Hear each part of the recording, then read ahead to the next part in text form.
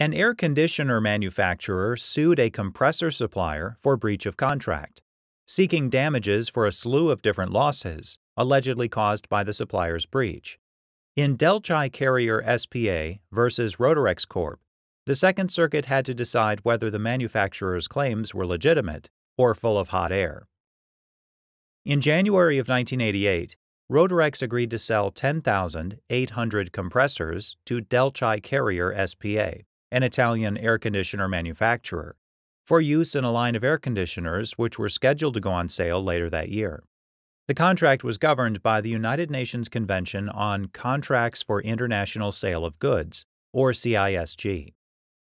After Delchi received the first shipment, it discovered that the compressors didn't conform to the sample model and accompanying specifications. The compressors had a lower cooling capacity and used more power.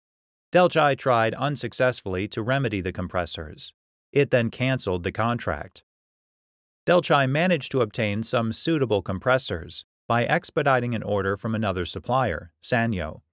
However, Delchi couldn't find substitutes for the entire order, causing decreased sales in the 1988 season. Delchi sued Rotorex for breach of contract, seeking damages for 7 different losses. First, lost profits from diminished sales. Second, expenses incurred in attempting to remedy the non-conforming compressors. Third, the costs of expedited shipping for the Sanyo compressors. Fourth, the costs of handling and storing the rejected compressors. Fifth, costs for shipping, customs, and incidental expenses relating to the shipments of the Rotorex compressors. Sixth, the cost of insulation, tubing, and tooling that Delchi had purchased that were compatible only with Rotorex compressors.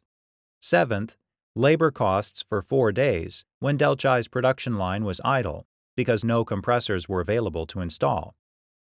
The trial court awarded Delchi $1.25 million in damages for the first 4 items, but denied recovery for the other 3.